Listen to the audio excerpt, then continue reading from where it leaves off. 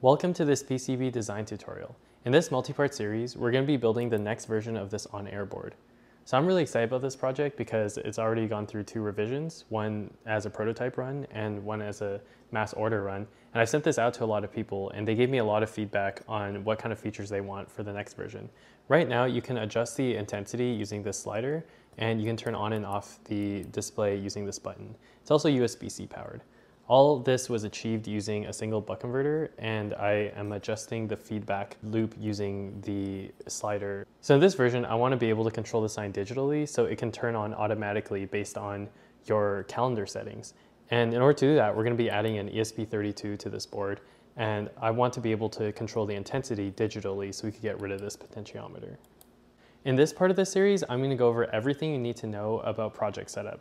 So start with the basics, such as starting a blank project, forking, cloning, setting up permissions, and then we'll dive into things that you can do during the project setup phase to set yourself up for success, such as providing context to Copilot or creating and using modules. Welcome to designing your first PCB in Flux.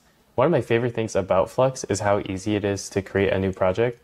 I'd say I do this for about 60% of the projects I do. I just have an idea, I want to run with it. I don't want to spend like 30 minutes setting up boilerplate. You can just start dragging components in and configuring things on the fly. I think Flux is forgiving, so don't be afraid to just start a project and mess up because there's usually an undo button or some way to change your design down the road. So once you've created your project, one of the first things you want to do is rename it up here. You can add a description here to provide context to other users, yourself, as well as Copilot. You might have seen that some of my projects have these images. To add an image to your project, you go into Assets, Add Item, take your picture. I usually remove the background of a picture of the PCB itself. If you have multiple pictures, you'll see this option not grayed out that says Set this as thumbnail. One of the things that a lot of people forget is to change the permissions on your project. It's kind of like Google Docs here. You can give anyone in the world editing, viewing, or commenting permissions on your project. And to share it, you just give them the link in your browser bar. For now, I'll give anyone on the internet commenting access. And in the advanced menu, I will give my other account editing permissions.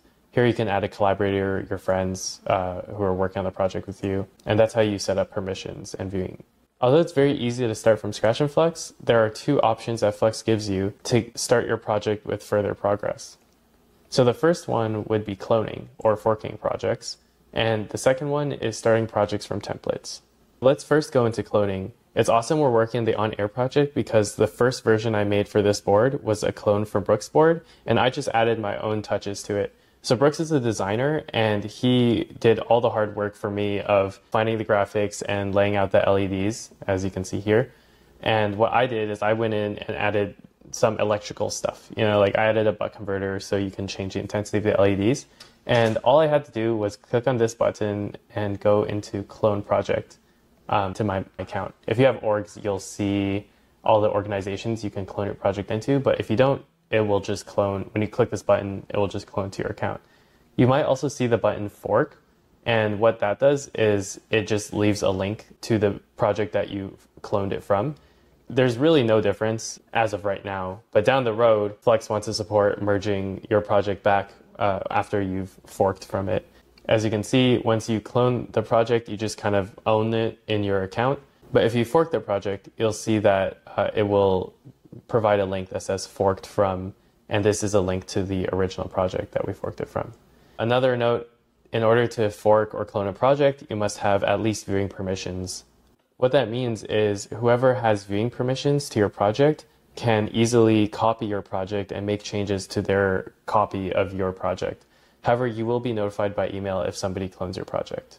Just to illustrate the point, this is Brooks' original project. I only have commenting permissions, so I cannot drag components around. I cannot also add components. I cannot delete components. I can add comments because I do have commenting permission. I did that with C. And in this project that I cloned, I can drag parts in. I can also move parts freely, delete nets if I wanted to. And of course I could add comments. One thing to note is when you clone projects, the comments do not get copied over for privacy reasons. The other way that Flux makes it really easy to not have to start from scratch every time is project templates. You can make any project a template and it will be saved in your project templates. The one that I use the most is my base template, because as you use Flux more and more, there's going to be certain setups that pertain to your design flow better. For example, I have rule sets that hide the designators and change the font size or remove values. And I just have to add that every single time I do a layout. And I'd like to start from that point if I am going to start from scratch. So if you're looking for a resource on where you can find these projects and templates to clone, you can go to flux.ai/p, which is the landing page, click on Explore, and here's a bunch of projects that you can clone and start editing. Just have fun with it, learn how they work maybe. If you sort by templates, here's some for Copilot to guide Copilot. Here's some for Raspberry Pi hats. Another cool use case is manufacturers will actually come in and give you their design rule constraints in a template. So if you know you're going with Eisler or JLC PCB, come check this out. Let's bring it back to the project at hand. Here, we're pretty much ready to go. We have a description that gives a lot of information to the user. One thing I might add is properties to guide Copilot. So if we want to be more specific, let's add our operating voltage. This also helps other users just know what our inputs are. And I might say our connectivity requirements. I want this to work based off Wi-Fi. And I want our operating voltage to be 5 volts for USB. Potentially, we could go off 4.2 volts from a lithium-ion battery.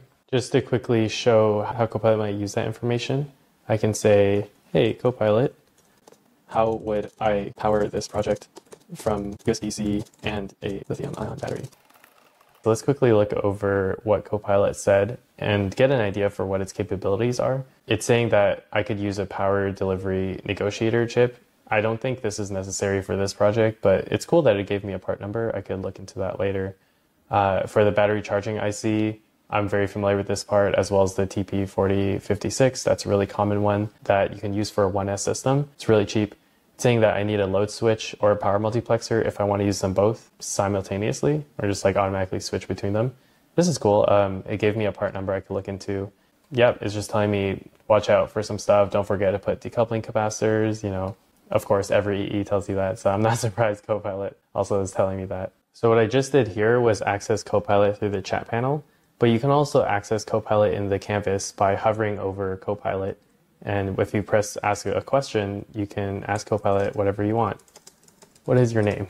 You might have seen some other options. Those work on specific components. So you can right click over a component, hover over Copilot, and you can ask for replacements, minimize costs, or even ask Copilot to explain what that component does. So I think it'd be really unsatisfying if we finish the video without anything on the PCB. So let me show you with modules how we can get 80% of the work done in like 30 seconds. Some users have gone in and actually modularized the letters themselves. So they've added the silk, the LEDs, they've added the connections between them. And we just never have to do that work ever again. Let's spell out on air. All right, so I've dragged in all the modules. You probably can't see these because of a rendering problem. I think they take some time to render. As I was saying, we have this silk object. We have all the LEDs connected to each other. And just so I'll rearrange it later, but we can go to 3D view to see what it looks like. So I just showed you one instance of a module. If you want to find more modules, you can click on this filter, which finds components with layouts, meaning that it's a module, and you can look for things like a 3.3 volt LDO. Now you never have to build that yourself. However, if you need to build your own module like we do in this project, let me show you how to do that. So you just create a new project. And as long as it has a layout, it can be published as a module. The thing to understand is with modules, they can only interact with the outside world when we drag them in. They can only interact with the outside world through terminals. So these are the only native objects to Flux, really. Everything else is user contributed. And with terminals, I'm going to prototype my module kind of like in programming. When you prototype a function, you just write the function as well as its inputs and outputs, what parameters you could take in, what you can output. This is very similar to that. And let's say our input is VN.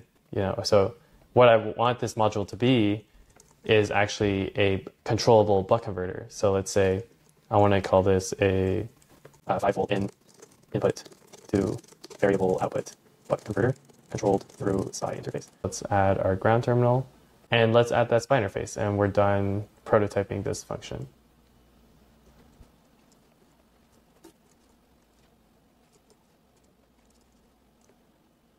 All right, so I finished my function prototype. We can always change this down the road, and I wanted to go over how you can access these modules. So the way you consume them is through the library. You just drag and drop them in, and to put them in the library, you publish it. So you press CTRL P or Command P and you click Publish. One thing that's important to note is the permissions on your project. If your permissions are set to private, then only you can access your module through the library. However, if you change the permissions to anyone can view, and then you publish it, now anyone on the internet can go into the library and find your module. Now let's just look for that module. I just copied the title, drag it in. As you can see, our interfaces are now here. We have our SPI bus and we have our ground and V in and V out. Right now it's a black box that does nothing, and in future videos we'll turn it into a black box that actually does what it says it's going to do. It might actually be faster to do your project without modules, so feel free to skip that part because you can always come back to it and modularize a part of your design that you know works. And now that you know how to set up your project for success, join me next time as I show you how to navigate the schematic features and workflows in Flux.